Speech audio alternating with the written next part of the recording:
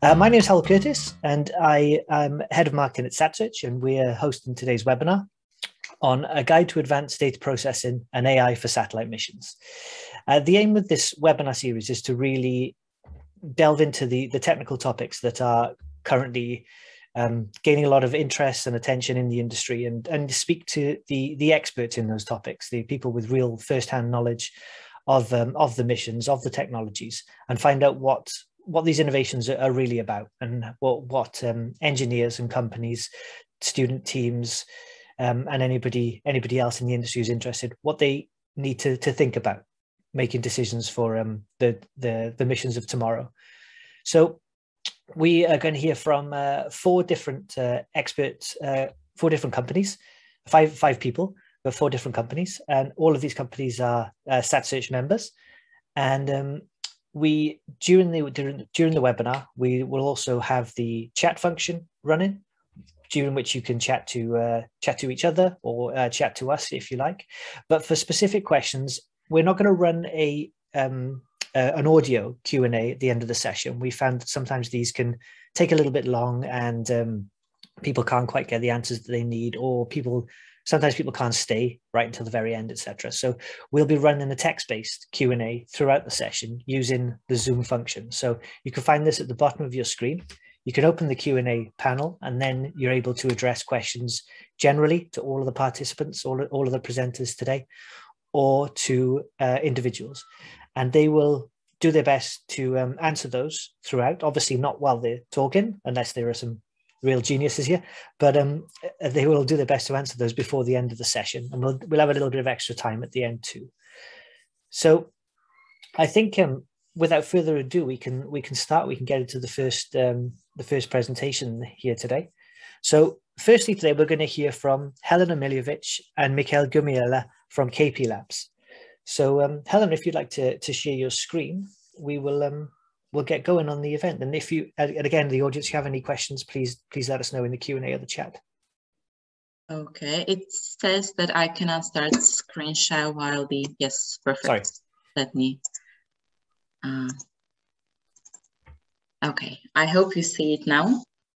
So first of all, thank you very much for inviting us, for organizing this webinar. I think the topic is really interesting, and we all have something to bring to the discussion. So as it was already mentioned, the company name is KP Labs, and today, along with Mikhail Gumiela, who is our system engineer, we'll show you some examples how the onboard data processing and AI could be used in space. So just to give you a short introduction about us, why we are here, why we have some expertise in this area. So we are from Poland. The company was established in 2016, and right now we are almost 60 people.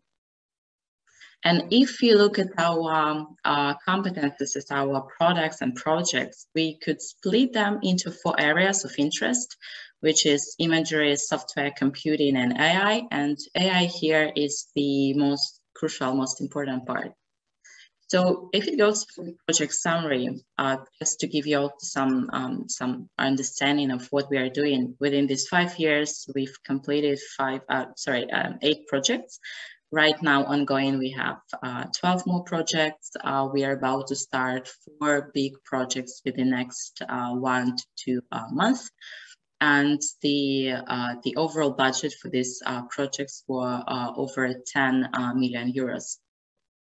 So why we are speaking about onboard data processing and AI in general, why it is so important for space.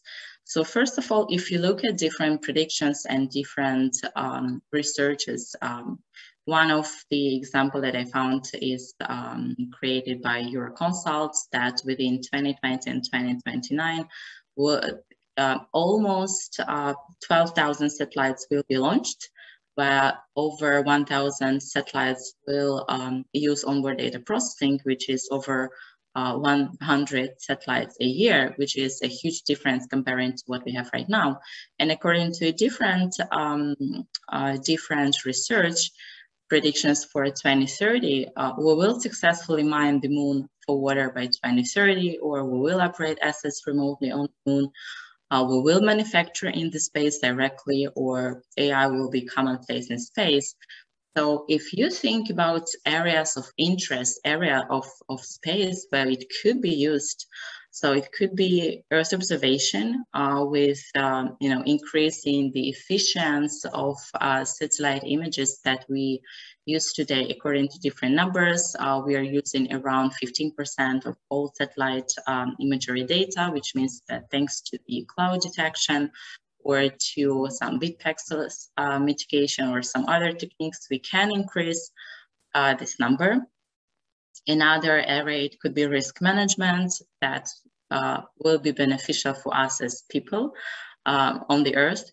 There's also deep space with some delay in the communication, and we have to have autonomy and semi-autonomy in this area, and this is must. There is also space debris missions, and there are more and more companies, more and more agencies that are interested in space debris, and SSA, SST, this is something where we could also use onboard data processing and AI. And last but not least is human flights, not only flights, but also human inhabitants that are about to happen on Mars or any other planet. So this is the areas that are quite important for us. And thinking about our products as a company, what we are doing, we have smart mission ecosystem, which is hardware, software, and algorithms combined together where everything work with everything. So we have like Oryx, which is modular onboard software. We have Antelope onboard computer. We have Leopard, which is data processing unit to process and pre-process data on board a satellite. There is also Lion, which is bigger brother of Leopard, dedicated to bigger satellites. And of course, there is the Herd, which are a bunch of different algorithms for Earth observation, but also for telemetry data analysis to check whether everything is working correctly with the satellite.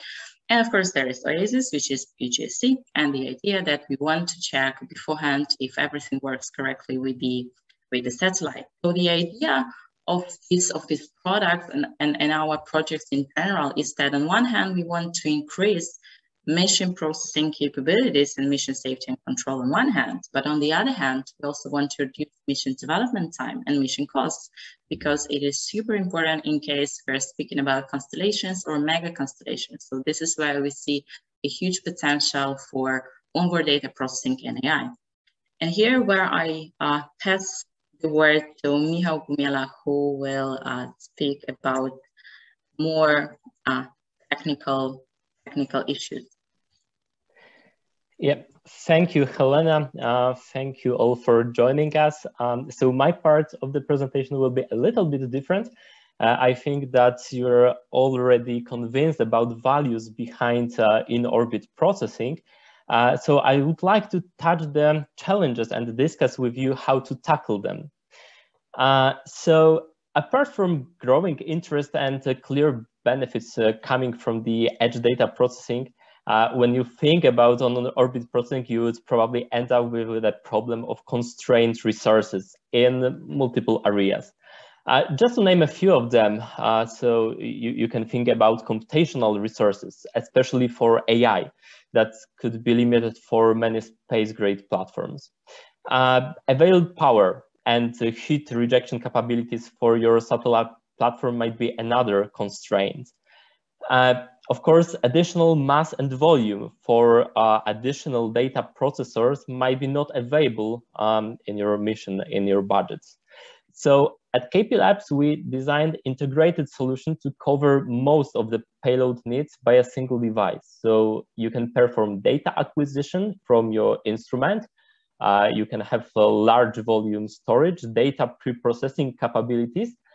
What is especially important to us, AI processing acceleration, just in a single device. That would normally be essential part of the satellite, essential payload computer. So we propose adding such value to your normal payload computer. And we propose here a very flexible architecture consisting of radiation hardness supervisor to increase robustness of the mission, up to 2 Zinc ultra-scales MPSoC consisting of ARM CPU and FPGA to cover multiple applications and multiple algorithms and use cases, up to 1 terabyte of PSLC flash memory, reliable non-flash memory, and plenty of RAM with error correcting codes. And of course, a bunch of external interfaces to keep the solution compatible with different instruments, radio, OBCs, so that Leopard, the processing unit I'm talking about, can be all you need for payload management with data processing capabilities. And this is exactly what I would like to present you, taking a hyperspectral satellite mission, Intuition 1, as the exemplary use case, that apart from the platform satellite bus, consists mainly of just 3 components. So we've got hyperspectral instruments. In terms of the electronics, this is just an image sensor. And the central part is Leopard DPU. And the third component, very important in the onboard data processing, the processing algorithms, both classical and deep learning based. So all of those 3 components cooperate with one another, allowing us to create an onboard data processing pipeline. So we start with raw frames from the sensor that are transferred to the Leopard DPU as an enormous stream of data, like 6 gigabits per second. IP core in the FPGA part of the Leopard is used to receive and store the data. Then we may use various pre-processing algorithms, perform co-registration of the data, radiometric processing, and so on, to obtain a hyperspectral cube. After that, a cloud mask is created to filter out useless data to avoid further processing. Also at this step, we can store the data for further downlink or compress it or so on. And then clear parts of the imagery of the data are processed in the most important step, the value extraction. So of course, we don't want to downlink the whole hyperspectral picture. It's really essential when we are talking about hyperspectral pictures. It may be also very essential for synthetic aperture radar data and other multi-dimensional or quite big data. So we want to make use of our segmentation and classification algorithms to select only the data that is really interesting for us. So basically, we can transform hyperspectral scene with multiple bands just to one 2D image, consisting, for instance, of pixels classified to the classes that we want to find on the picture. So taking this in numbers, that means that we can squeeze our typical 50 by 50 kilometers scene from 1,500 megabytes to just 4 megabytes of data. Of course, we need to first train the algorithm. So this is quite important and quite big challenge for in-orbit data processing. We need to train the data for particular use case. Of course, we can use the neural network architecture multiple times, and the architectures can be reused for multiple problems.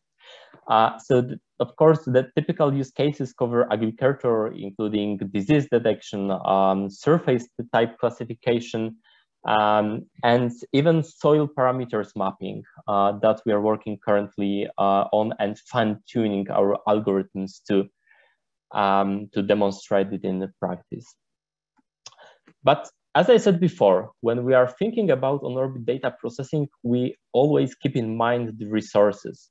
So the questions may arise, is efficient AI inference on embedded systems suitable for space application? Is that possible? So we prove in our research, recent research paper that that's true. So benchmarking deep learning for onboard space applications tackles various image processing problems to cover multiple use cases. Free state-of-the-art deep learning models for Earth surface segmentation, for object detections, namely in that case, crater detections on Moon surface, and the last one for Mars surface classification. We've proven that performance of over 2 tera operations per second is achievable just on the single processing node of the Leopard, and you can have 2. For our most computing intensive model, we got 20 frames per second of the AI inference. And testing different power profiles of the inference, we show that you can choose lower power dissipation, or you can choose higher peak performance depending on the budgets of your missions, technical budgets that you have. And what is really nice about this, we did all the work on the Leopard DPU eval board model. So the model designed for algorithms prototyping and testing on ground, compatible with the flight model of the Leopard. As I said, we are treating the testing on the ground very seriously before you will deploy the algorithm in space. So this is also our solution for that challenge, how to test the things on the ground. But going back again to our challenges, all that algorithms that I've just shown you normally cannot work without great data. I mean, data on the proper level of processing. So when you apply the algorithms on the data available on ground, typically use, for instance, level 2 data or so. But to have the same on board is essential to perform all the steps on orbit. So you would require radiometric corrections, atmospherical corrections, georeference, and so on. But the case is even more complex when the pre-processing requires data that are hardly available on board, like state of the atmosphere to perform the corrections. So once again, here we decided to use deep learning techniques to solve the issue. Our approach was to train our AI models with different atmospherical conditions to automatically compensate for the effects. And actually, we succeeded in that experiment. So we share with you our results in the paper. I really encourage you to read and to apply in your mission that approach. So in this brief presentation, I think that I shown you that even there are a lot of challenges, we believe that more missions could benefit from the on-orbit processing, will be able to tackle and will be able to tackle those challenges together. So thank you for the attention.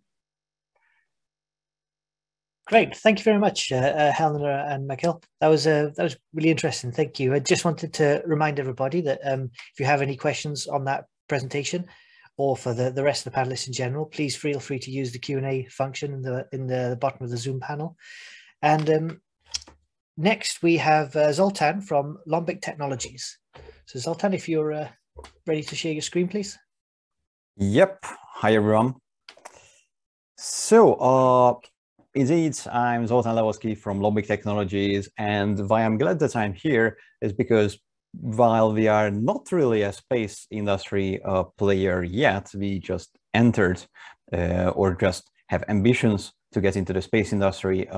If I'm not too far-reaching, but I think we can provide a unique perspective from a software development standpoint. We are a software development company working on modern high-level applications, and our Haslier tool can probably provide something useful for onboard data processing in such a way too. Because day-to-day, we are actually doing web development mostly with open source Microsoft technologies. There's an open source web content management system called Orchard, where we are worldwide market leaders. And we work with companies like Microsoft itself, Live Nation, or the Smithsonian Institution. But we have a couple of R&D projects, and one of them is Haslier. But before actually talking about it, let's talk a bit about what we see is relevant here on onboard processing in the new space sector. There are FPGAs. So, of course, FPGAs are proven when it comes to their power efficiency and performance advantages, and they are widely available. Particularly, I would focus here on the Zinc family of devices. So, I'm sure most people here are aware that a lot of new space companies, KP Labs included, of course, have some kind of onboard computer or payload computer that are built around Zincs, which couple an ARM CPU with an FPGA. However, FPGA development today, and that's also true for ground-based processing, still requires specialist knowledge, I would say.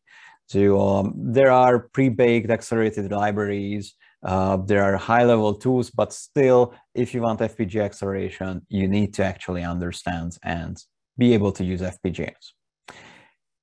Also, when it comes to space specifically, there are many SDKs. Every satellite or OBC manufacturer pretty much has their own SDKs. What's more, these SDKs are usually secrets, hidden. You have to purchase the device and or the SDK to be able to look at it at least.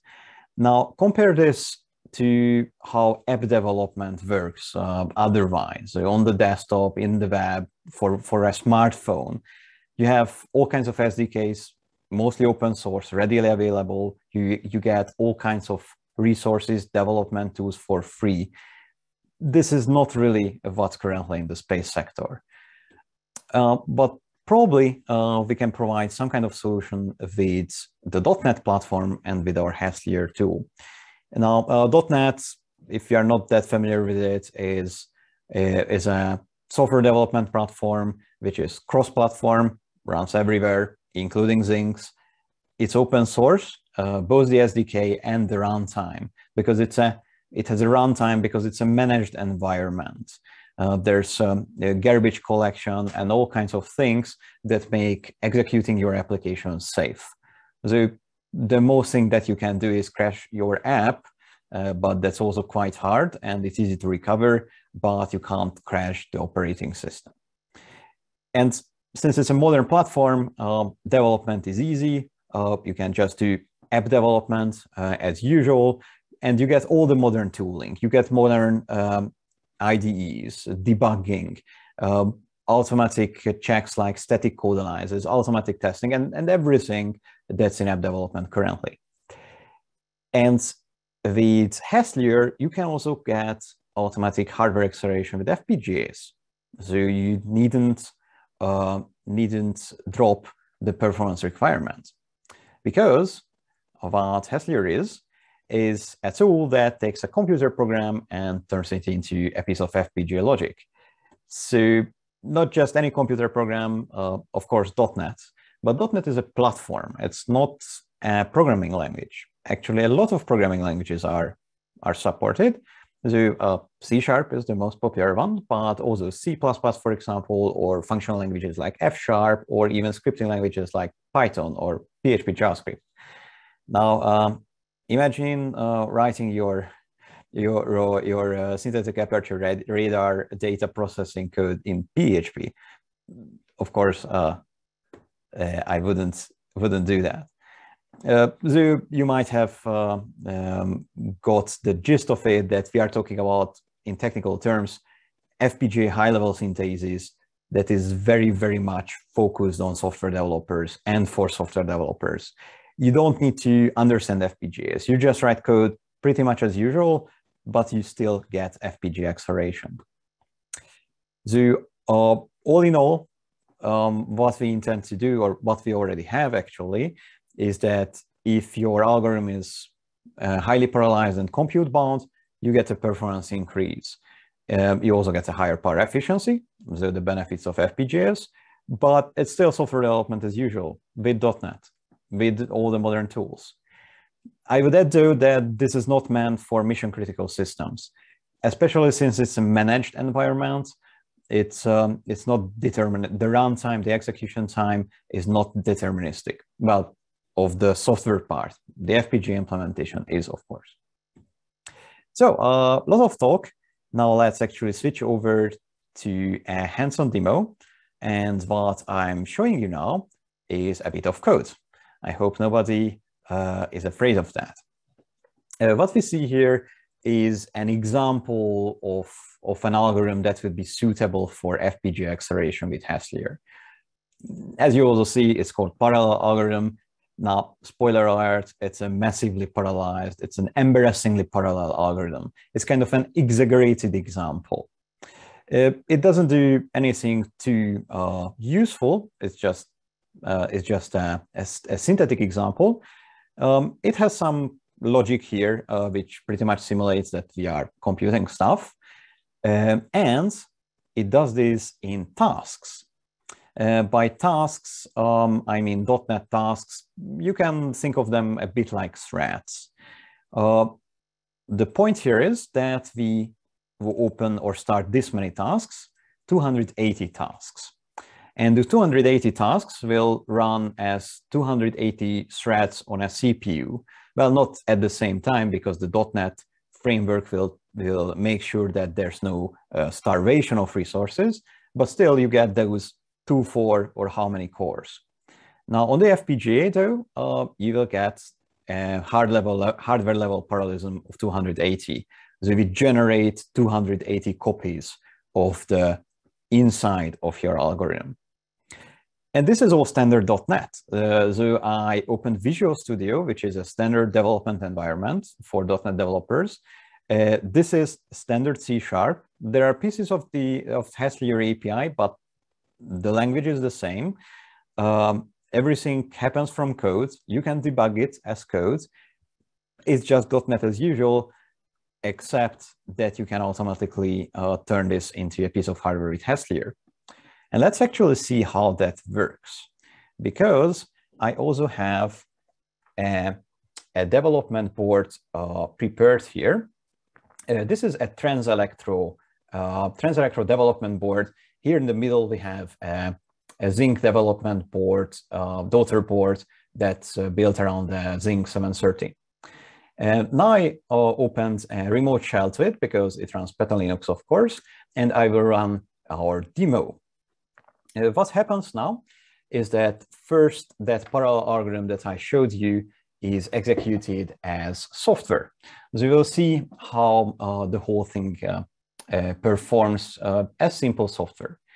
Now, this Zinc has a dual-core ARM CPU clocked around 650 megahertz. So that's what we get on the CPU side. And on the FPGA, we have the 730's FPGA clocked at around 150 megahertz. So the whole thing happened. Let's check out the results. Now, as we see, the software execution was around 25 seconds. So we do a lot of stuff. That's all right. Now let's check out the hardware execution time, which is down here. And altogether, it was around 330 milliseconds. So the hardware execution is about 100 times faster than the software execution, which is not a big surprise because we pretty much got a 280 core processor just for our application.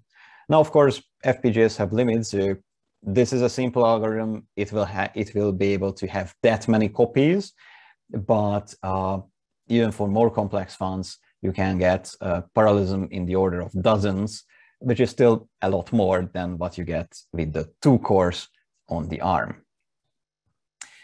By the way, if you are interested what's behind the scenes, Haslier generates VHDL. So this is a piece of VHDL that Haslier writes. You can check out Haslier. It's up on GitHub. I will share the link to it. You can also check out the VHDL code it generates. You can inspect how it works, but it's commented code, and as you can see, it's also formatted. It's still generated code, so it's not that easy to inspect. But you should be able to get the gist of it if you are interested. All right, that's probably cool, but is there anything else?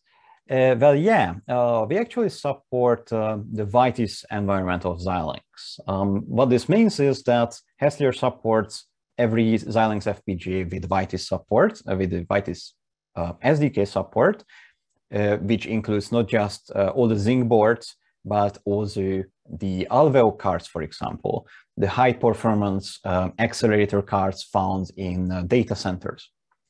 So that means that if you are using Hesslier, well, you can write code for onboard processing in the high-level, safe, convenient environment of .NET that will run on board of a satellite or a drone or of a robot. And you can run the same thing on a high-performance accelerator card in ground segment as well, in the cloud or on-premise, the same code. But of course, when running in the cloud, you will have a much bigger FPGA, probably 50 times bigger. And those FPGAs that we support are available in every major cloud. To give you a bit of an idea of the results, apart from that single sample I showed you, and these are again sample algorithms that we have, again, up on GitHub. The benchmarks are also up on GitHub and their details. With the Alveo cards, the in-ground segments, we get something between 4 times and 34 times PD increase. And when looking at the power efficiency increase, that's between 20 and 120, which a power efficiency increase is nice, of course, but where this matters most is that this corresponds to cost savings. On Zincs, we have actually nicer results.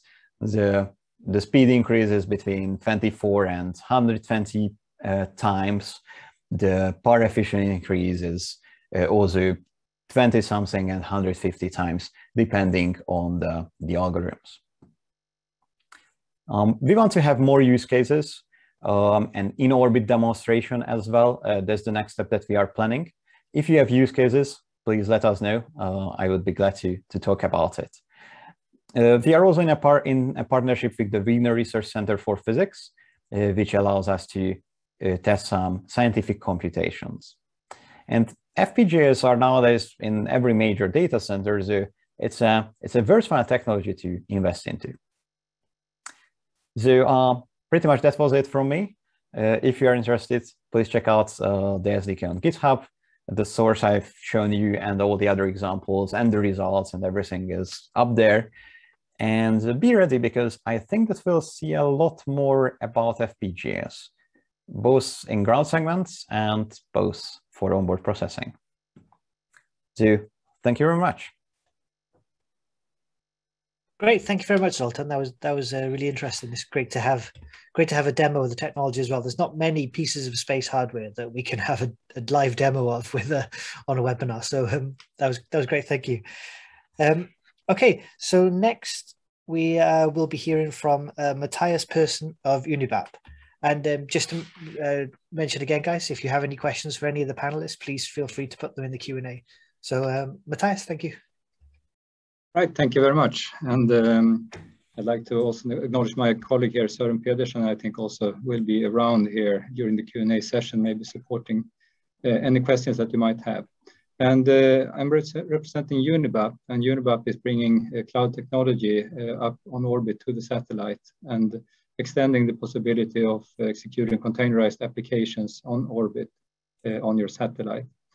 We are a dedicated, I would say, payload data processing technology. We don't replace any onboard computers, etc., but could give input to control of things. But it's purely to bring in sensor data, do cloud-based computing using containerized applications, using Docker containers and gRPC calls, and handle the data on orbit as well as queuing up and download data to the ground segment.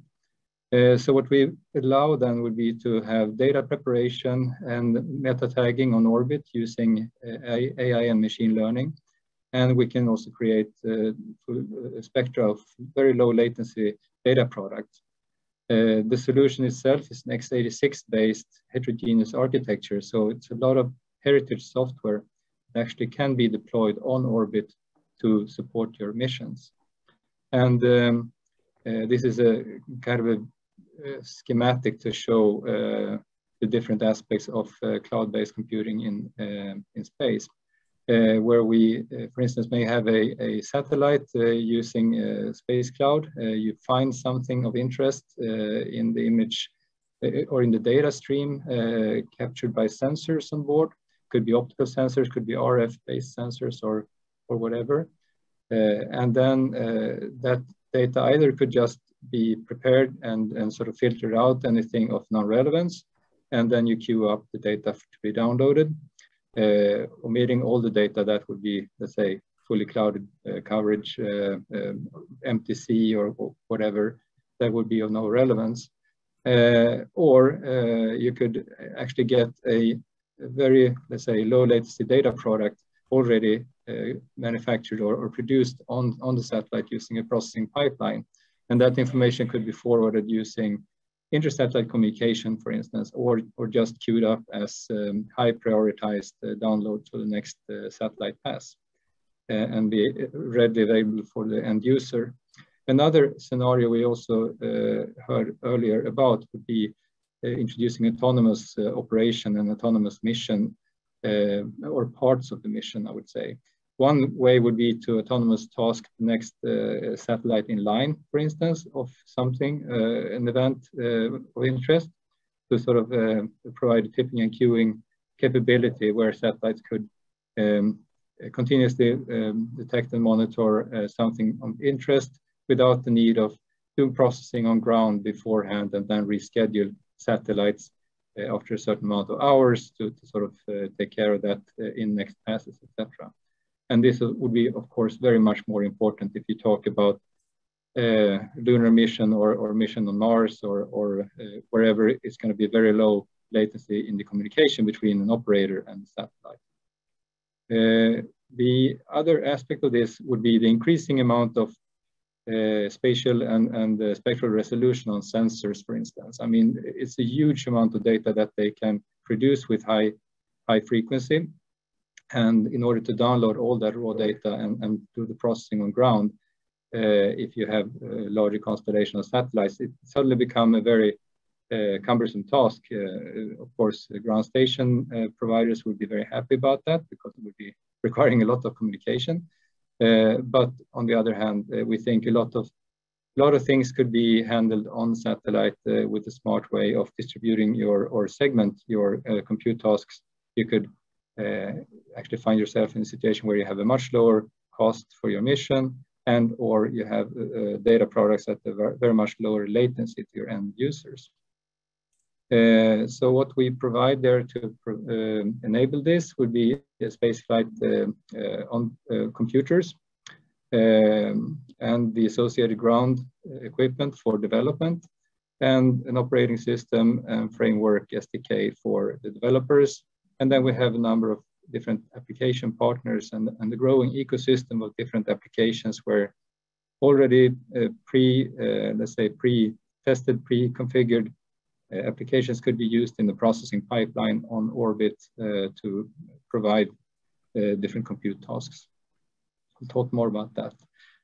The software stack is essentially a Linux distribution that is based on Ubuntu.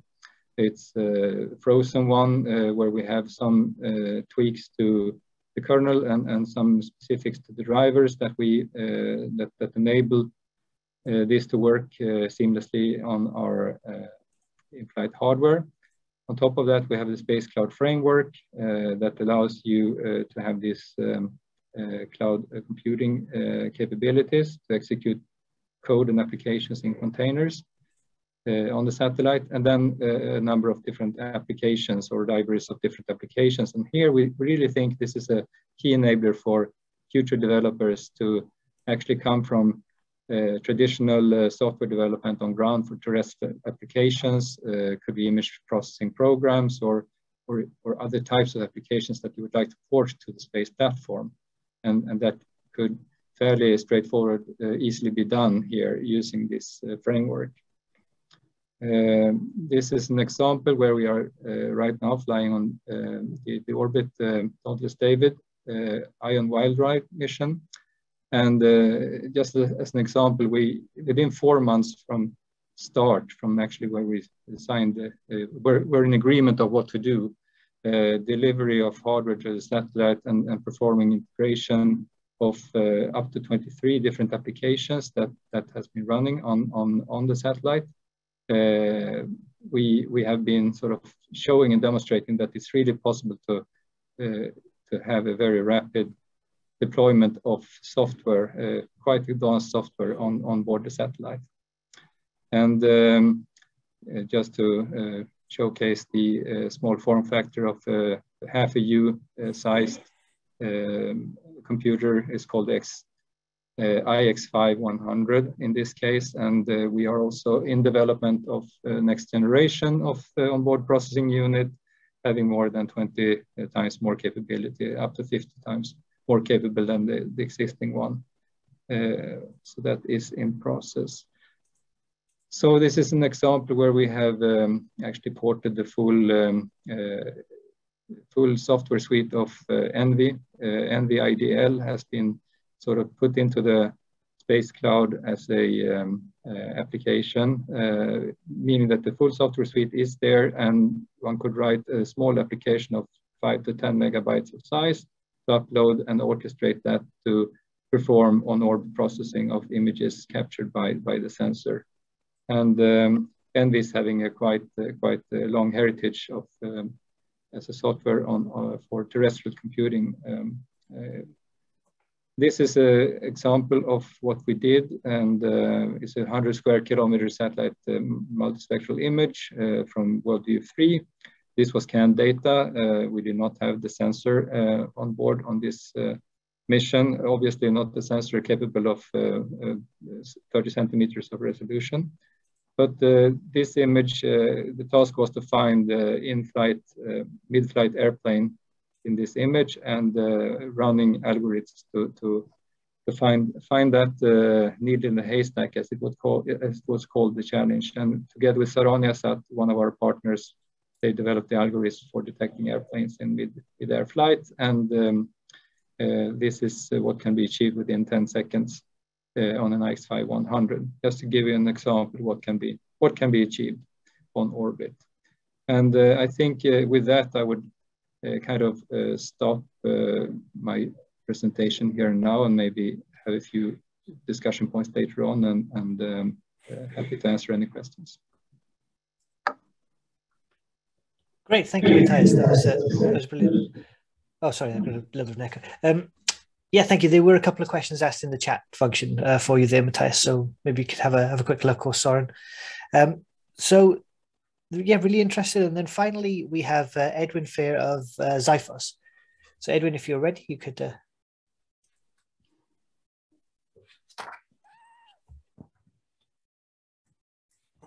Very much. Everyone sees my screen. Yes, everything's good. So my name's Edwin Fair. I'm the president and director of business development for Xiphos. I'll first give a little background on Xiphos and our products.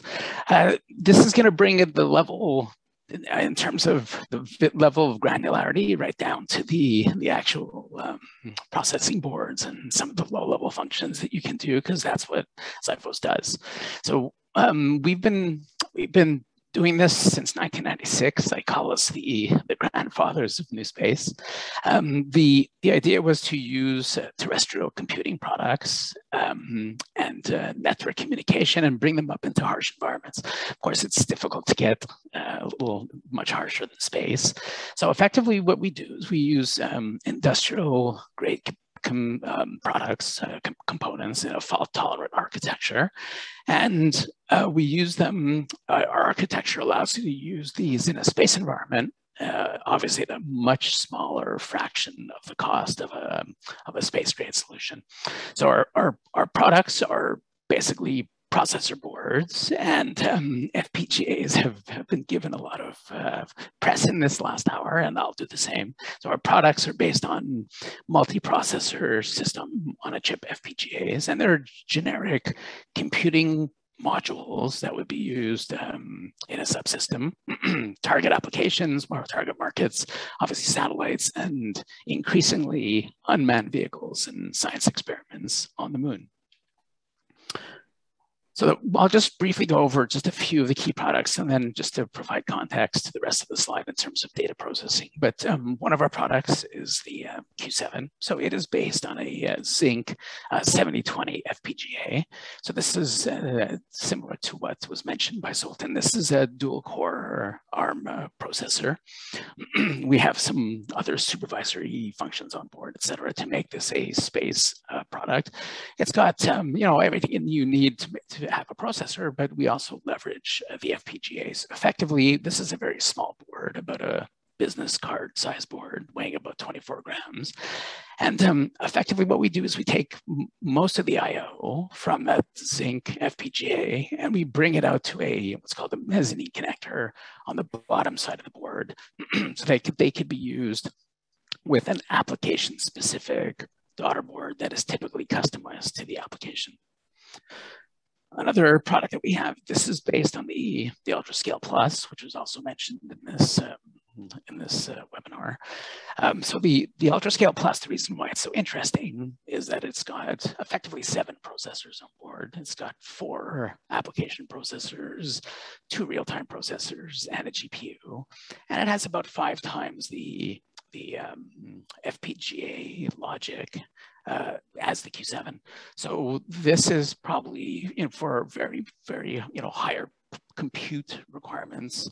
This is an excellent product, and it's seen its way into Earth observation systems, SAR systems, software-defined radio systems, and so on. A close variant of the Q8 is the QHA. This is similar to the Q8, except we brought out some additional gigabit per second interfaces, mostly for software-defined radio applications. Now, a typical project or subsystem would include the processor, which you see on the left, and that would be installed on a daughter board, which would have the specific I/O, the specific connectors, form factor, functionality that would be required for a mission. Every mission is different. Some missions might require mass memory on board, like a solid state drive or so on, and different interfaces, different connector types for all applications, so that the daughter boards are typically custom. But it leverages the I/O and the FPGA space and the CPU that are built into the processor boards. So to do a little deep dive, everyone talked about FPGAs and so on. So what makes them so interesting and so useful for advanced data processing? So on the left, you have the Zinc 7020. On the right, you have the UltraScale Plus. Effectively, what's important here is the fact that you have the embedded processor cores, 2 in the case of like I said, the Zinc, and up to 7, 4 application processors in the UltraScale Plus, where you would typically run your operating system like Linux and so on, as well as all the standard peripherals that you would require to build a CPU around your FPGA.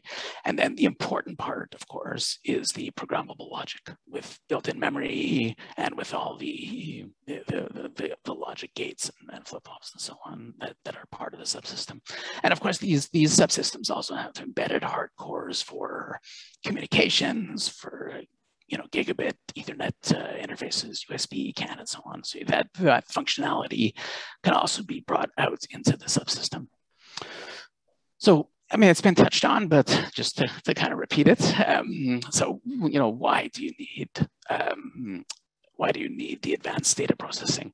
So, today, you know, we need increasingly complex algorithms. Increasingly complex algorithms on smaller platforms requiring low power, low space, and with constrained power, of course. So today, we have very high resolution sensors. We have software. I'm fighting PowerPoint, excuse me. High resolution sensors and so on. So the ability to take that data and feed it to a processor, you have to do some pre-processing, and that's where the FPGA comes in. So not only do you have to interface to that FPGA, to the sensors, but you have to be able to pre-process the data so that it can be handled by the CPU itself. And modern sensors today generate gigabits per second of data, so it's impossible for processors to keep up. So you need that logic. Another application is software-defined radios, where you're not talking about data processing per se, but you are actually processing very high speed digitized RF, you know, in gigabits per second. So you need that FPGA front end to do the pre-processing. So some examples of where this is used. So like I said, interfacing with the sensors, typically in a Earth observation, for example, type application. It looks like my presentation has a mind of its own. There's various interfaces to the cameras. These would include camera link, SpaceWire, LVDS, or gigabit per second transceivers. Then you need real-time processing that has to be performed in the logic of the FPGA before the data is processed, is provided to the CPU. So this allows us to use a standard non-real-time Linux OS combined with the real-time front end that's happening in the FPGA in order to do this real-time application. So some examples of pre-processing that we have done, or data processing that we have done. Is so first at the very front end, you have to correct the imager.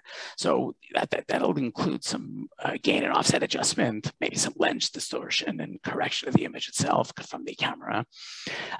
You might have bad pixels, and you don't want those bad pixels because you're going to be doing processing on the data. You don't want those bad pixels to infiltrate your data and reduce the quality of the data. So you have to correct for those.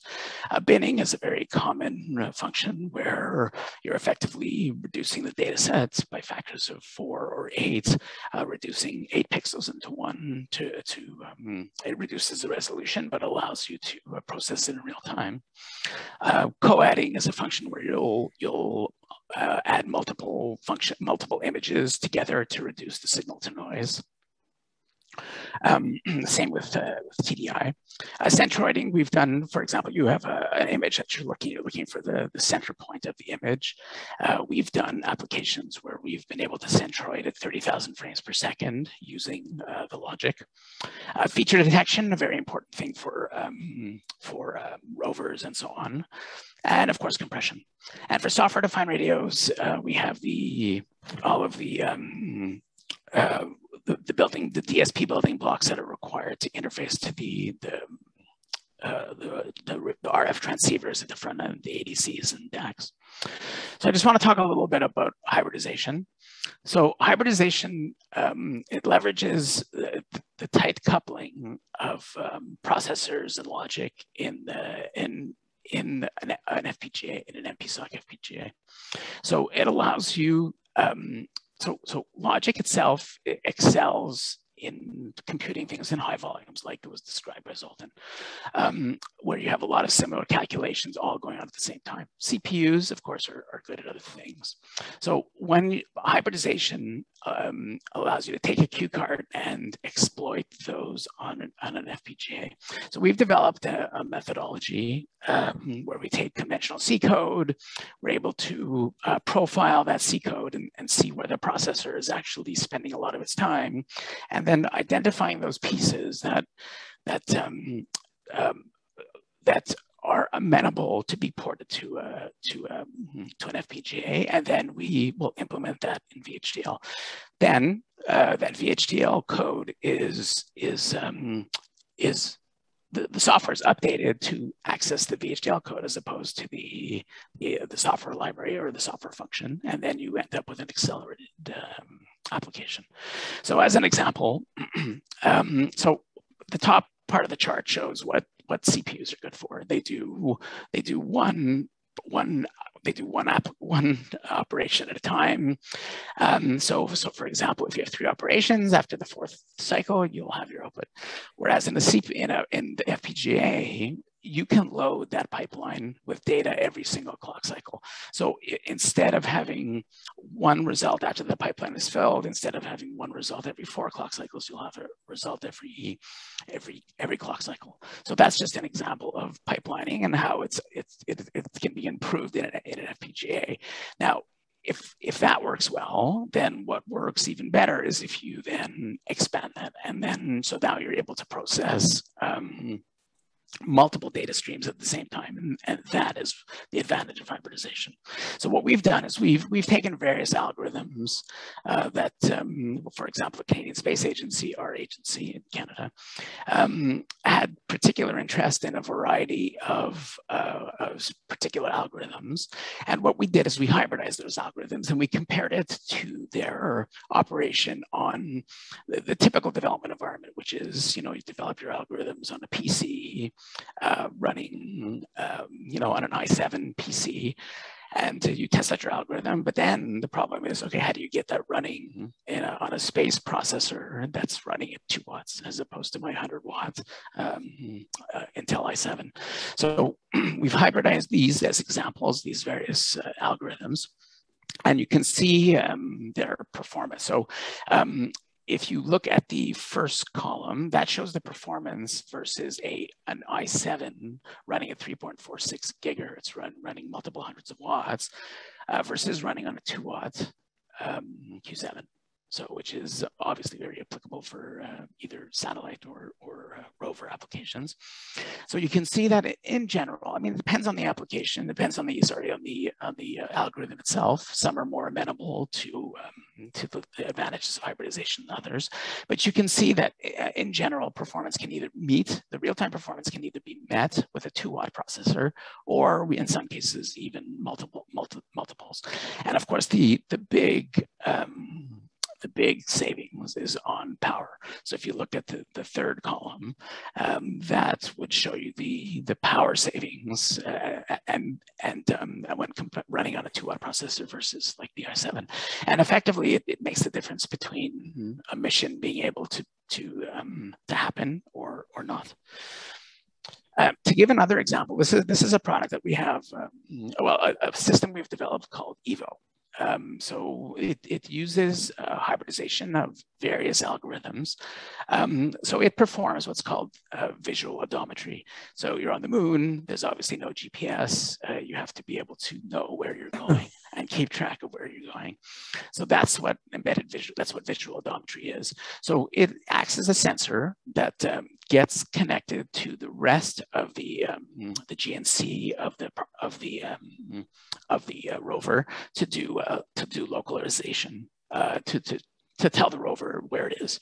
So what you see on the right, so it's basically a stereo camera which is connected to a Q7 through a board called a camera board, and we ran it through its paces. The Canadian Space Agency ran through its paces, and what you see in that graph, you see a chart of the ground truth, which is basically a GPS measurement of localization through a specific route, and what you see in green is the results from EVO. So what you have here, like something typically, again, which would run on a laptop that's sitting on top of the rover in the case of a terrestrial application, now is able to run in real time. This was actually operating at 11 hertz able to operate in real time to be able to help the localization.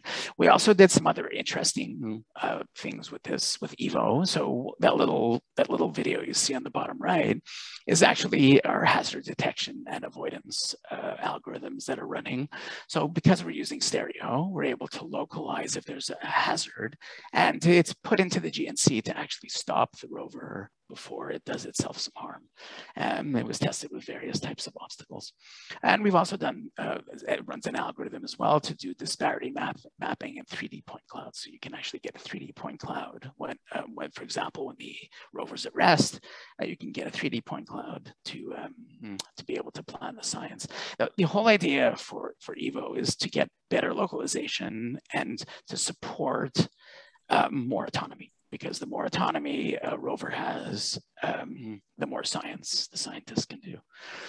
So as you can see, the average error was about 1%, and again, this is on this was using the Q7. The performance would even be better on the Q8, and we did testing with the rover at 6 kilometers an hour, even though we actually tested up to 10 and 15 kilometers an hour. Now, there's not going to be too many rovers taking a joyride on the moon.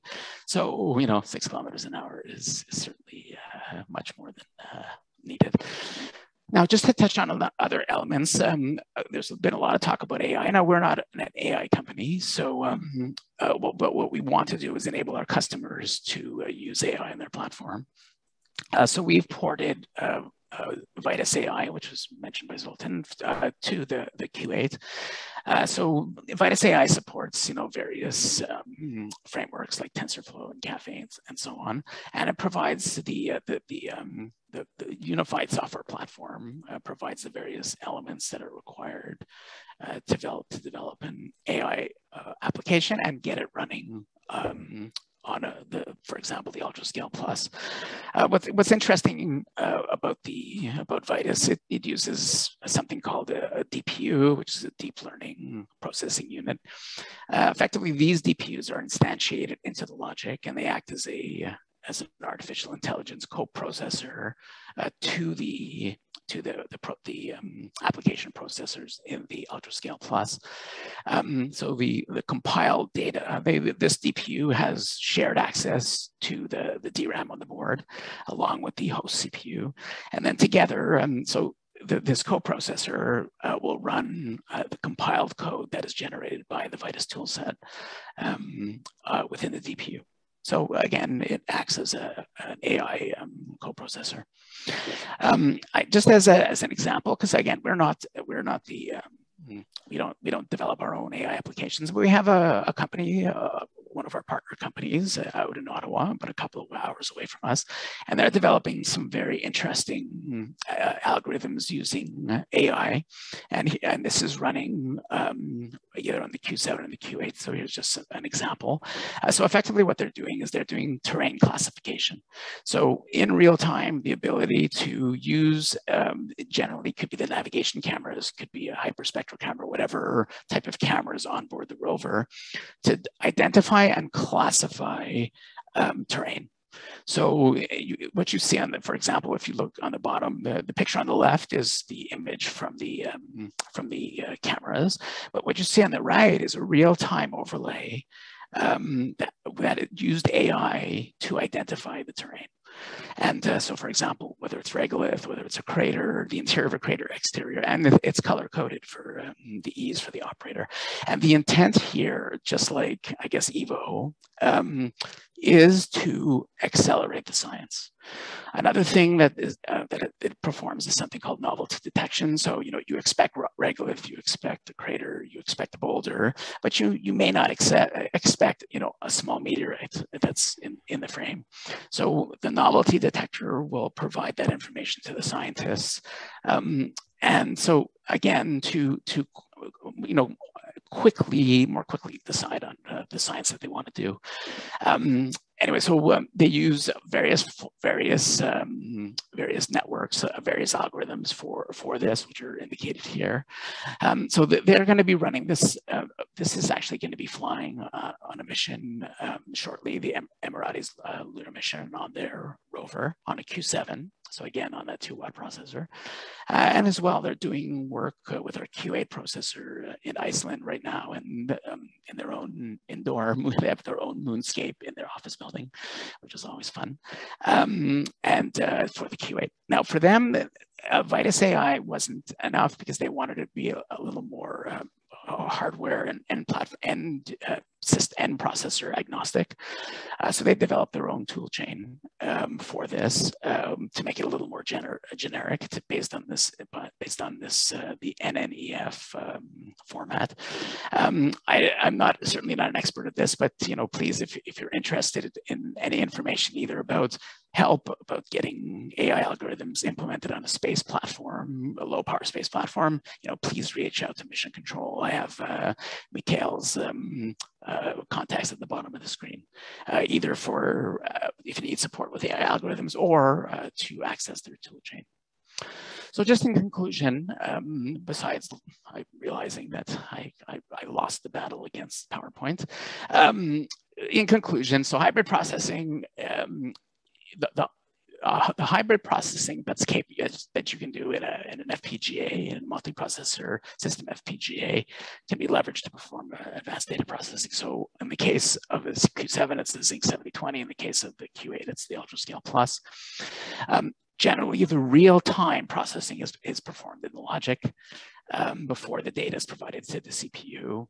So that allows you to use standard non-real-time operating systems that eases development and your development costs. You could use tools like hybridization to actually get very complex algorithms running in real time on the processor. And again, inference can be done very quickly and cheaply on an FPGA. So to get AI applications running, so whether it be through Vitis AI, through custom tool chains from third parties. That's it. Thank you very much. Thanks for the opportunity. I apologize for my battle with PowerPoints, but thank you for your time, everybody. Great. Thank you very much, Edwin. That was really, really interesting to see lots of the results there and lots of those examples. So really appreciate that. And yeah, thank you to you and to all of our presenters. That was our final talk today. I'm just going to share my own screen. That was our last presentation today. But as I've mentioned, throughout, the Q&A text function is active. It's been running throughout. So if you have any final questions or any general questions you'd like answered, please feel free to ask our presenters today. And just to give some time for people to ask questions based on Edwin's presentation there and for the rest of the presentations, I'm just going to discuss a little bit, summarize some of the key points from the session today, and then talk a little bit about our work at SatSearch and some things we have coming. So firstly, today we heard from Helena and Mikhail from KP Labs, and they discussed the reasons why we could have so many satellites per year with onboard AI, the uses, the requirements for that. They talked about the applications of the technology, deep space missions, Earth observation, human spaceflight, etc. The challenges that these systems face based, constrained resources, certain amount of volume, power, etc. that's required, and the processing pipeline, an example of the processing pipeline. So I was really interested to see how the stages that the systems must go through in order to actually provide useful, valuable data. So that was really interesting, and it was good to see KP Labs' own portfolio there as well. Next, we heard from Zoltan of Lombic Technologies, who discussed the challenge of onboard data processing from a software development perspective. He talked about the benefits of FPGAs and the contrast really between space software development and web app development, and also gave us a really good live demo of Hasslayer, demonstrating the value of this form of hardware acceleration and what the system can achieve. So that was great, as well as touching on a bunch of other technical aspects there. So. And then we heard from Matthias Persson from Unibap, who discussed the company's space clouds ecosystem, the cloud-based computing and data processing in space, including applications like meta tagging and autonomous tasking and intelligent ground tasking as well.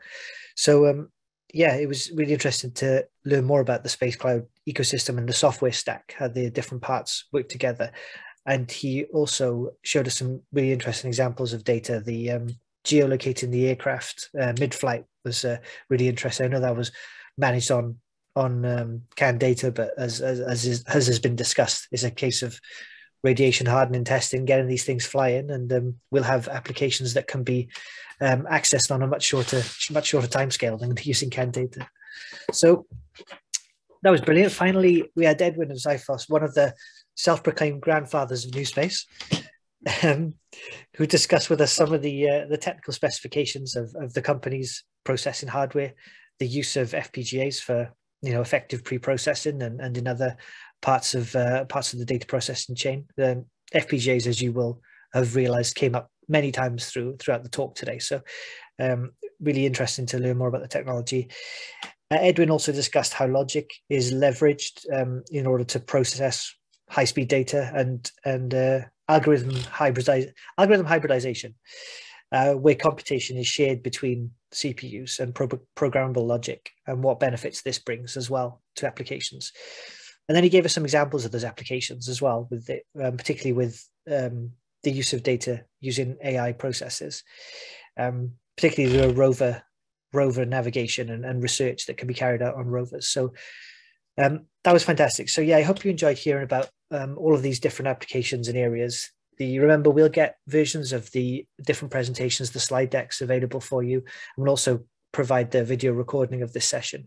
So please look out for that in a follow-up email. And just before you go, I wanted to share with you details of our next webinar. So some of the applications today touched on Earth observation, in fact, quite a few of them, some of the applications discussed.